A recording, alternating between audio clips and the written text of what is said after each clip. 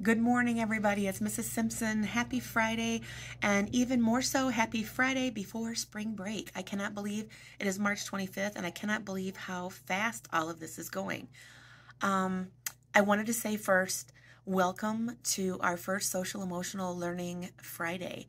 And while I say the first, my hopes are that we can do this more during upcoming years because I think it's a fabulous thing to do. We're going to have a lot of things today that allow all of us, adults and children alike, in the classrooms, outside if the weather permits, to be able to do some things that help us become our best selves, make our best choices, and get ourselves in a position that today when we walk away at 2:30 and we hop on those buses, or when we walk away at 2:30 and we're heading out of the building to go see our family because we have been here so much doing all the things that we do so great as educators, we're in a really fabulous place, walk out of the building, take a deep breath of fresh air, and are ready to go attack spring break with the best and most open way we've ever had. So I am super excited about this.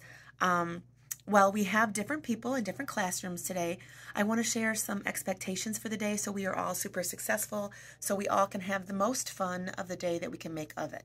So if you don't already have it, I'm going to take a pause for a minute, and each of your supervisors in the classroom have a little expectation sheet. And I want to make sure we go over it together so everybody is on the same page. So I'm going to pause for a second, and then we're going to have you get that in front of you, and then we'll talk about it together. Alrighty, so I would imagine that you have your expectation sheet right in front of you, and I love how we worded it. It says expectations for myself today. We're going to worry about ourselves today and make sure that we're doing the best that we can, and when we do that, everybody else will see that, and like the domino effect, when we're doing the best we can, often other people see that and then they can replicate that, and it will make it an easier day. And I'm going to laugh a little bit. Mrs. Simpson is very much aware. She has a sunflower right above her head, and I notice that probably many of you will notice that it does look a little funny right now, but I can't fix it right now. So let's talk about the first expectation. The biggest part of today is we're going to work together and we're going to synergize. And so we all know it says together is better and working with others is fun. Well, sometimes working with others is a challenge for people. As just the world works, we're always going to have to work with people. And I shouldn't say have to. We're always going to get to work with people, and not always are the people that you work side by side going to agree with you. They're not always going to think the same way you do. And it's hard and challenging to get through that. But what I wrote there, what we talked about, I'm doing I am statements. I am just going to do the best I can to work together with others today. That's what I'm going to do. And so I want you to do the same thing. And so I'm going to say it one more time, and I'd like you to say it with me. I am doing my best to work together with others. And I'm pretty sure not all of you said it with me, so I'm going to say it one more time. Let's say it together. I am doing my best to work together with others. That's what I want everybody to do today. So then we're going to do habit 2. We're going to practice that as well. Begin with the end in mind. Simply, I am thinking about the choices or how the choices I make affect the rest of my day. If Mrs. Simpson comes in today and I'm super crabby and I'm in a bad mood, it's going to affect the rest of my day. I'm not going to have any fun. I'm not going to want to laugh. I'm not going to want to enjoy my friends and my family here at MC. So I'm going to think about how the choices I make affect the rest of my day. I would love it if everybody was thinking about the choices that they make affecting others' days, but we're going to start with ourselves first. Then we're going to practice habit 5. We're going to seek first to understand and then be understood. And what that means is I'm going to listen to other people's ideas, their feelings, and try to see things from their viewpoints. I think this has been super hard for a lot of people, adults and students alike, over the past couple of years. And for Mrs. Simpson too. I'm not going to pretend it hasn't been hard for me too.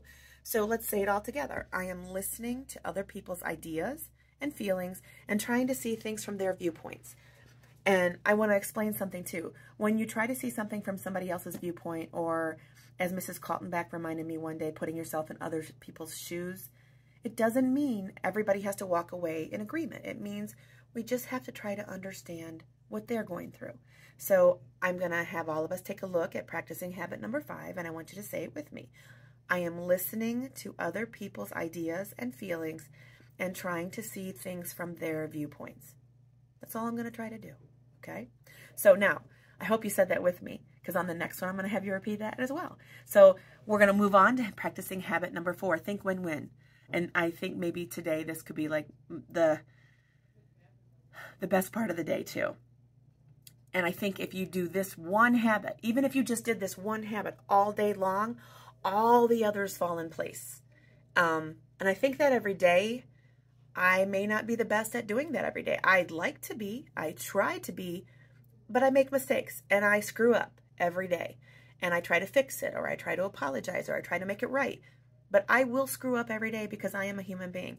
But hopefully I can make things right and move on from there. So let's go back to habit 4. I think it's almost the second to last from the bottom. Think win-win. If you only practice one of these today, this is the big one, okay? I am kind to others and can think about other people, not just myself. So everybody say this with me one more time. I know you didn't say it yet, but I want you to repeat it. I am kind to others and I can think about other people, not just myself. If you can do that today, that's the win-win, big time, okay? And last but not least, today is truly about sharpening the saw, okay? And what that means is I'm taking care of myself and I'm finding ways today to balance my time and become a better person. And I want to be open to this. I want to be open to learning something new.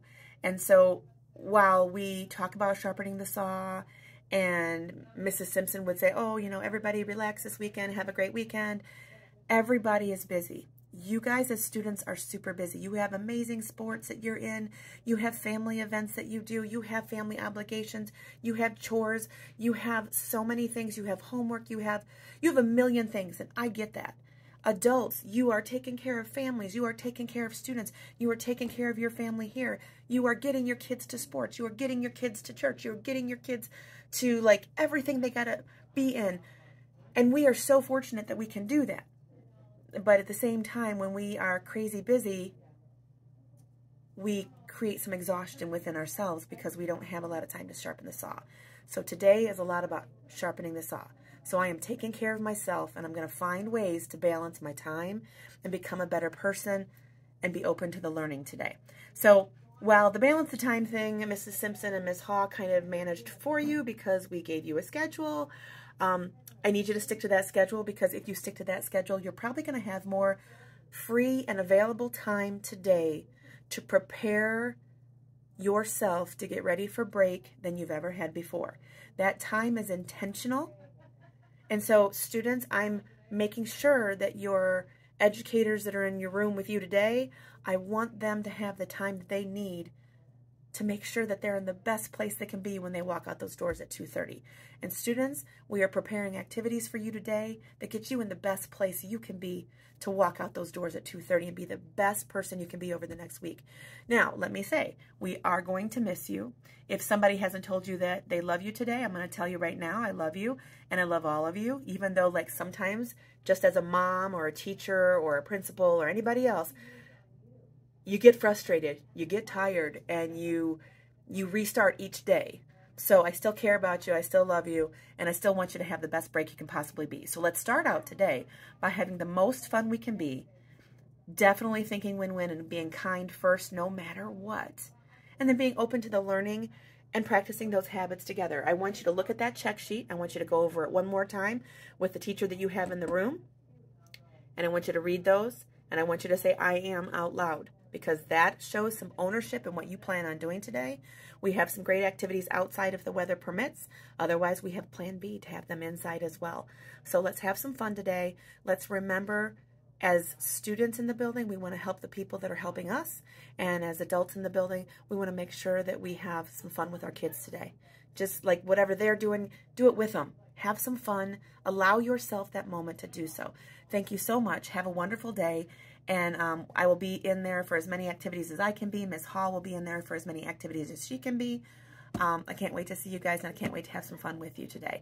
And just in case I don't see you personally one-on-one, every single one of you, I wish you the best spring break you could ever imagine.